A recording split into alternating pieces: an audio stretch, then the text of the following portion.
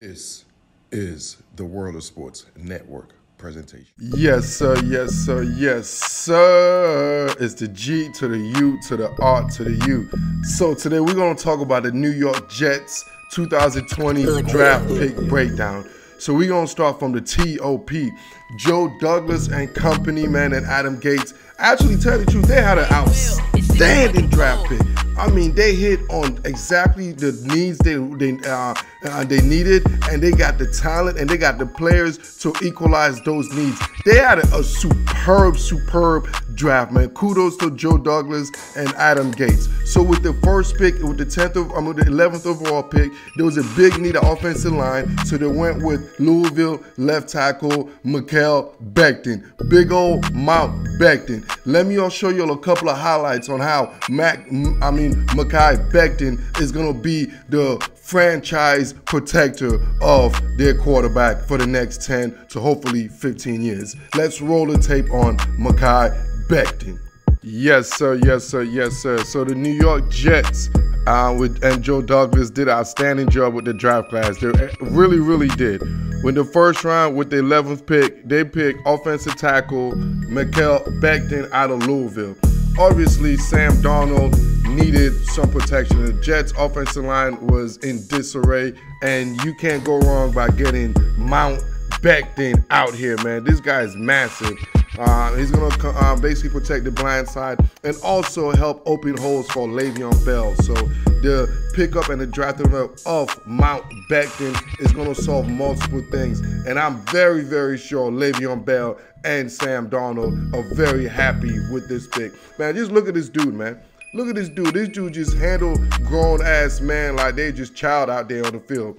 Grown-ass man like child, man. Makes no sense, man. I love that pick. Mount Becton was one of my favorite offensive linemen in this entire draft. Good job, Joe Douglas and Adam Gates and company. In the second round, the Jets went with wide receiver Denzel Mims. Mr. Big 12, Denzel Mims, he's one of those guys that makes that has beautiful catch radius. You know, the quarterback, it gives the quarterback basically room for error because he can go and make those spectacular catches, and he's a big-time red zone threat. So here I'm going to show you a couple of highlights on how Denzel Mims is really going to be one of Sam Darnold's favorite moving forward.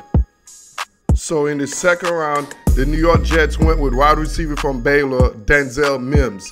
Obviously, they needed some weapons. With Robbie Anderson leaving, the Jets needed some more weapons for Sam Darnold. And then they went to go get that with big-time catch radius guy, Denzel Mims. This guy's going to make Sam Darnold's job look easy. He could go vertical, and he's physical enough, and he's strong, and he has good route running skills. He has excellent hands. So this is one of those guys that make quarterback look good. Because as a quarterback, you can throw a ball a little bit higher than normal, and this guy's going to catch the ball. And this guy's going to make one of those highlight plays. He's going to be an ESPN guy waiting to happen basically every Sunday because he has that type of ability.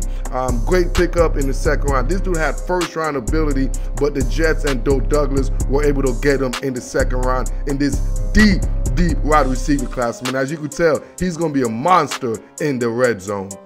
In the third round, the Jets started looking at the secondary on the defensive side of the ball. They went with Cal safety Ashtyn Davis. I love this kid, man. You talking about a kid like he reminds me of Mekhi Hyde, man. This dude just knows football. He knows route recognition. He has high football IQ, and the game slows down for him. And you can tell he plays in a different speed because he knows what he's doing. So I'm going to show you all a couple of highlights on how Ashtyn Davis is going to fit into the New York Jets defensive secondary. Third round, the Jets picked up safety from Cal, Ashtyn Davis. This dude right here, man, like this, I love watching this film. This is the type of dude I just like. Like the game slows down for him. The game is easy. He's really, when I looked at him, he reminded me of Micah Hyde. Very similar.